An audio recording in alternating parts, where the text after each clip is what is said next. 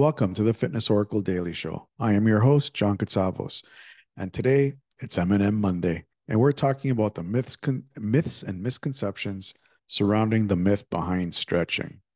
Be forewarned, I may get a little hot this week multiple times because of the way I feel about trainers who use this term. Not just trainers, martial artists as well. Um, Yoga practitioners, anybody in the health and wellness space that uses this term, or doctors, I have very, I have a very strong uh, feeling about this. I do not like it. It's misused. It's it's wrong to use this term, and it's mostly because we're trying to simplify this term to the point to numb it down to think that you, the listener, the client, can't comprehend what we're trying to explain. That's why I get so agitated. I feel that you're smart enough to understand this concept. They do not. And it bothers me like you can't even imagine. So, why is this term not true? This term is not true simply because it is a physical impossibility to stretch anything on the human body. Everything has a permanent attachment to something. In order for you to stretch something, you have to be able to take one point A, let's call it, and point B, and pull them apart from each other. That the medium, the thing that is in between point A and point B is being stretched past its limits, its normal range of function. That's what I'm going to use. Okay. So in order for us to stretch, the let's say the bicep. Okay. In order for us to physically stretch the bicep, we would have to cut the bicep either at the insertion, which is the furthest part, away from the center of the body, or the origin, which is the closest attachment towards the center of the body. We'd have to cut one of those and pull the bicep further down, let's say the arm. That is a stretch. We, as quote unquote professionals, and that, as you can tell, that's a physical impossibility without a knife or a surgeon.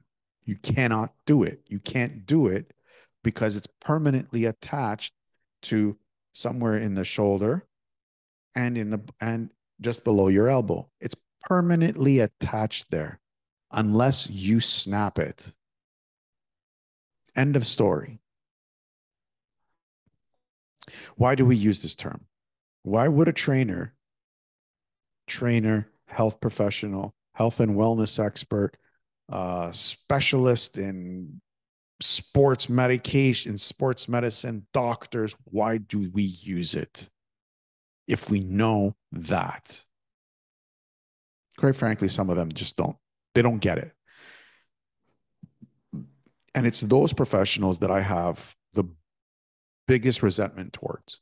I do not like them. I do not want to do business with them. If you think that you can stretch a pec and you're trying to argue with me, just, I don't want to deal with you. I don't want to deal with you.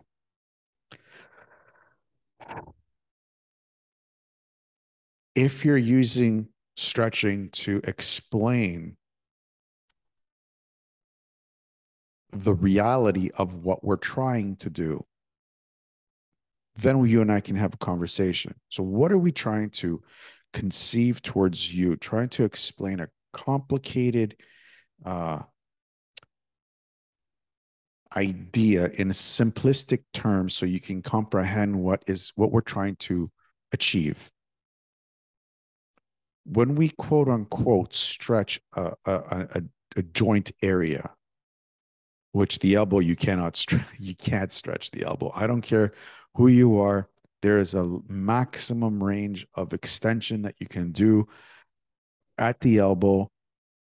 You cannot pass it, because if you pass it, then you break the actual bone that's attached to it.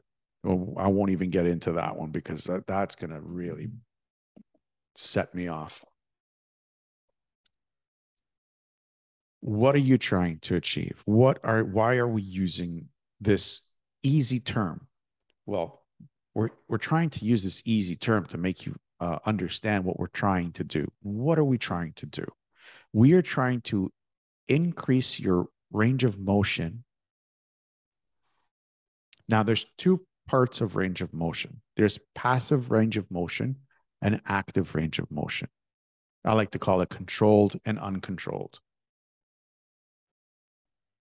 The proper term is active and passive range of motion. So passive range of motion means that when the joint is completely relaxed, the amount of range of motion that you actually somebody else can put you in, that can vary based off of injury, based off of structure, based off of whatever it is to the individual. Active or controlled range of motion. Active range of motion is the range of motion that you can control from point A to point B. So normally human beings have a passive range of motion in the shoulder. Oh, we'll do the shoulder of without any. If you look at the structure of the shoulder and all the physical obstacles that come into play, it can go from the side of the body to around to the back. So it has roughly around from a 360-degree circle, it probably has about 280 degrees range of motion in 3 dimensions. Now, and technically, the architecture of the shoulder actually it does have 360 degrees range of motion in 3 dimensions. However, we have obstacles that will not allow it, like the physical body, the head. Um, it won't allow it, but it does have that capability. Now, most of that in most people is passive, meaning it's uncontrolled. Like if you relax the joint and if you're fully asleep, fully unconscious, somebody can grab your arm and do the full range of motion. Active range of motion or controlled range of motion is you being able by yourself to move in that range of motion. That is smaller than the passive. Our goal as physical professional trainers, personal trainers, yogis,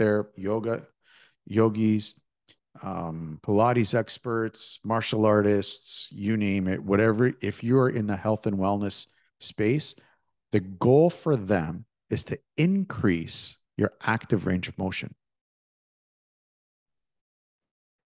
How do we increase your range of motion? Well, the way that we're supposed to do it is to take your limb, take it just past the active range of motion into passive range of motion, and slowly start to introduce control and strength through the new range of motion, increasing that range of motion. So you see, it has nothing to do with stretching. It feels like a stretch because your muscle and your nervous system is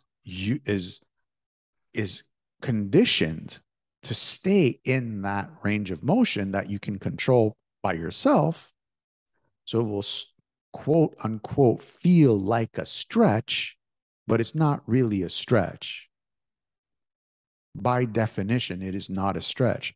We're just increasing the amount of controlled range of motion that you can do by yourself.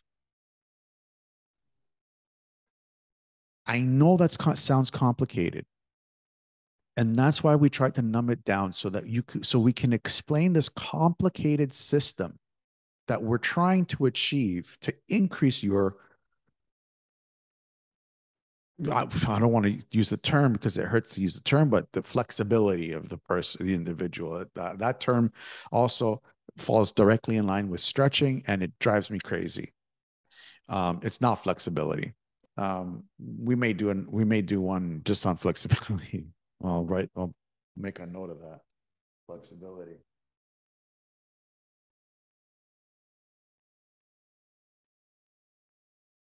Okay. I wrote a note. I'm going to do another one on flexibility, maybe in a couple of months. But imagine if a trainer explained it to you that way. You would understand it deeper without saying, "Oh yeah, I'm just stretching, to get my flexibility up, be more nimble." You're more terms that drive me crazy. Your body does not want to be nimble. Your body wants to have tension, and we will go through that when we talk about um, flexibility because that's just, whew, it's going to be a hot week, hot week, hot week. Anyways, tomorrow, I hope that clears it up for you. I hope you understand that we are not stretching. We are increasing your active range of motion that you can control. That's what we're doing. Simple as that. Tomorrow, tomorrow we're dropping another episode with the author, an author from tomorrow. We're dropping a new episode with an author from Four Horsemen Publications, Danielle M. Orsino. Um, after being inspired by working as a nurse, helping a patient in an IV room, she came up with an entire series of books called The Birth of Faye. She has an unwavering passion for cosplay, comics, and martial arts. And as I said before, I always love bringing on martial artists because we all have a very interesting perspective on life and punches and pain and fear and all that fun stuff. So it's going to be a good episode. As always, I want to thank you all for watching this episode. I really hope that you enjoyed it. If you're watching this on YouTube or Rumble, please don't forget to subscribe, hit that bell, and share this episode as it may help somebody who's suffering. If you are listening to this on iTunes, Spotify, Google Podcast, Breaker, iHeartRadio, or whatever streaming service that you use, please give us a 5-star rating and a positive review, as it will help us reach out to more people that are suffering from mental health issues. Before you go, I'd like to invite you to keep the conversation going by signing up to your free account at PodInBox. Over the years, we've discovered that in order for us to achieve the greatness that we're destined for, we can't do this alone. So in order for you to find your place back in this world, we have come across this amazing tool called PodInBox, where we can get together and discuss this topic even deeper. All you have to do is click on the link in the show notes and sign up for your free account and find out for yourself how powerful community really is. Until tomorrow, you guys have an awesome day.